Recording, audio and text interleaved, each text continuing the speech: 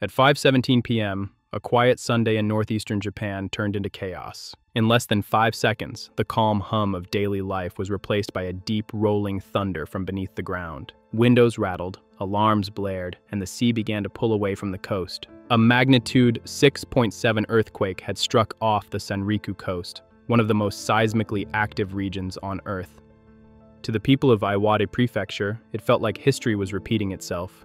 The ground that once swallowed their homes in 2011 was moving again. But this was no ordinary tremor. It was shallow, just 10 kilometers beneath the ocean floor, the kind of quake that transfers its full force straight upward. Within moments, tsunami alerts flashed across television screens, sirens wailed, families ran for higher ground, and scientists began asking a chilling question. Is Japan's most dangerous fault line waking up again? The shaking had barely stopped when sirens pierced the cold November air. In towns along the Sanriku coast, emergency systems kicked in instantly, a choreography Japan has rehearsed for over a decade. Evacuation routes filled with residents moving calmly but urgently toward higher ground. In Yamada and Miyako, loudspeakers echoed through narrow streets. Tsunami Keiho, tsunami warning. Within minutes, rail lines were halted, highways closed, and fishing boats abandoned at the docks. The ocean, once a source of life for these small towns, had suddenly become an enemy again.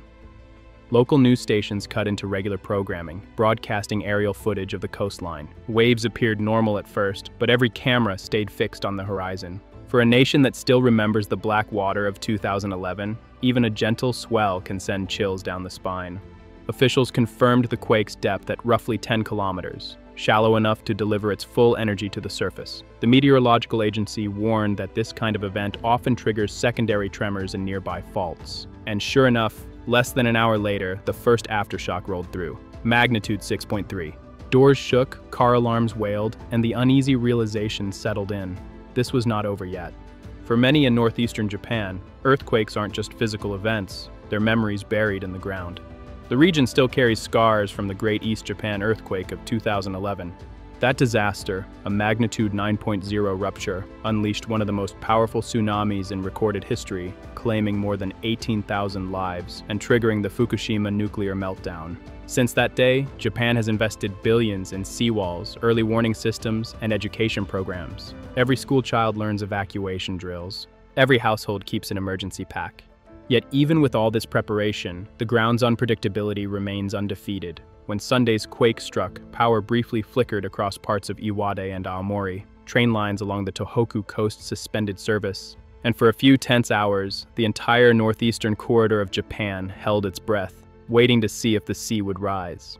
The tsunami alert was eventually downgraded, but experts cautioned that the cluster of aftershocks pointed to continued instability, a sign that deep tectonic adjustments were still unfolding beneath the Pacific. What would you do if your city faced constant reminders that the next quake could strike at any time? Let me know your thoughts in the comments. It's fascinating how preparation changes mindset.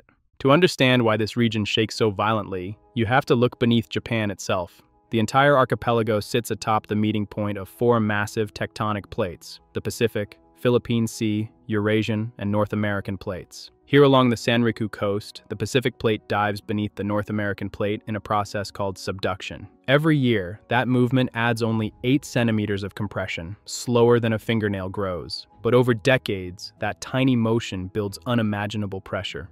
Eventually, the rock can't take it anymore. It snaps. When it does, the energy released travels as seismic waves at nearly 7 kilometers per second, through bedrock, through ocean, through entire cities.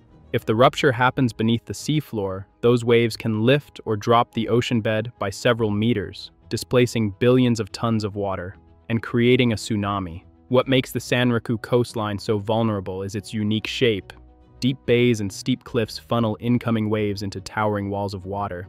In 2011, that natural amplification turned what should have been 3-meter waves into 30-meter monsters. This geography hasn't changed, only the vigilance of the people has. Researchers from Kyoto University's Disaster Prevention Institute note that recent seismic clusters suggest stress is migrating north along the subduction boundary. It's not a prediction of a major quake, but a warning that energy is on the move. Over the next 24 hours, more than a dozen aftershocks were recorded, each one smaller but psychologically heavier. For locals, every tremor reopens wounds that never fully healed. Families still displaced from 2011 now live in sturdier homes, yet many keep emergency kits by the door, a habit learned the hard way. Government agencies reported no immediate fatalities, though several injuries occurred during evacuations. Infrastructure held firm, a testament to Japan's modern engineering. Bridges swayed but didn't break, skyscrapers danced but didn't fall. Still, the emotional toll lingers, proof that progress and fear coexist here, side by side. Scientists reviewing the data noted how quickly the aftershocks followed the main event, a pattern indicating that the quake may have reactivated smaller faults within the same zone. These interconnected fractures can remain unstable for days or even weeks. It's a reminder that the Earth's crust is not solid. It's a living, shifting mosaic of rock under tension. And beneath that tension lies a mystery that continues to drive research. Why do some regions store energy for centuries before releasing it, while others shatter repeatedly within decades? Japan's relationship with earthquakes is paradoxical, fear mixed with acceptance. The nation has turned survival into a form of discipline. Buildings are designed to flex. Subways stop automatically when tremors begin. Even vending machines display emergency notices during crises. But no technology can fully erase the uncertainty that follows. When the ground itself becomes an unpredictable force, humanity is reminded of its limits. Each new event becomes both a test and a lesson. Experts emphasize that constant education is Japan's greatest defense. Children in elementary schools along the coast grow up understanding evacuation routes before they memorize multiplication tables. Entire communities hold yearly drills, simulating the worst scenarios to build muscle memory that could save lives. This culture of preparedness may not eliminate risk, but it transforms fear into readiness. Globally, scientists are using Japan's dense network of seismographs as a window into the mechanics of plate tectonics. Every quake here provides data: how energy builds, how waves propagate, how faults interact. This information feeds into global models that help forecast hazards from California to Chile. In that sense, every tremor in Japan tells a story far beyond its shores. Yet the deeper lesson is human. Despite technology, research, and planning, true control remains out of reach. The Earth's surface is in constant negotiation with the forces beneath it, shifting, grinding, rewriting landscapes and lives alike. Japan's resilience lies not in conquering nature, but in adapting to it. By sunrise, the tsunami warnings had been lifted. Fishermen returned cautiously to the docks. Television crews packed up equipment, and the headlines began to fade from global attention.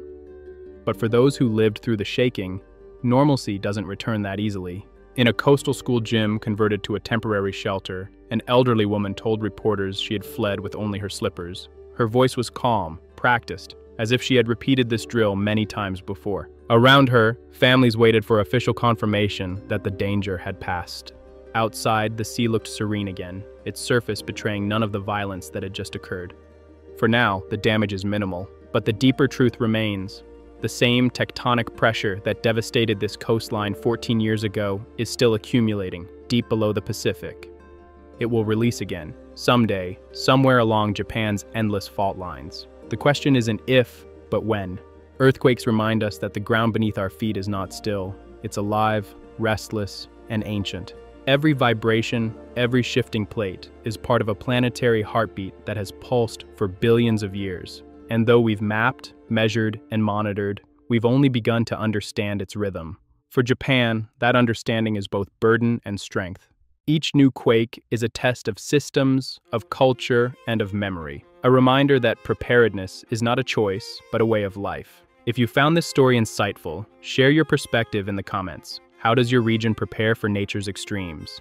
And if you value deep, fact-driven stories about our changing planet, consider subscribing to support more reporting like this, because the Earth will move again. And when it does, we'll be here, documenting the story it tells.